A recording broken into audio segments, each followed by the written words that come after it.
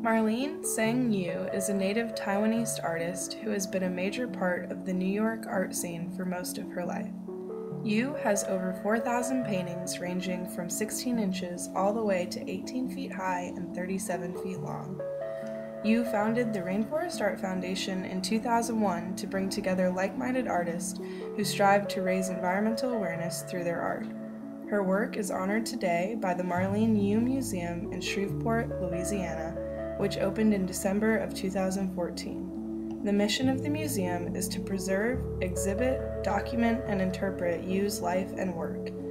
The Dream series by Yu is the 5th exhibition of the Lucky Sevens, a series of 7 different shows at 7 local venues in honor of her 77th year.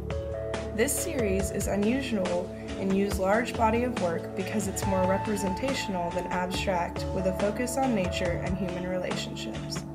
Paintings from this series tell of love stories that consists of figurative female bodies juxtaposed with various animals symbolizing males.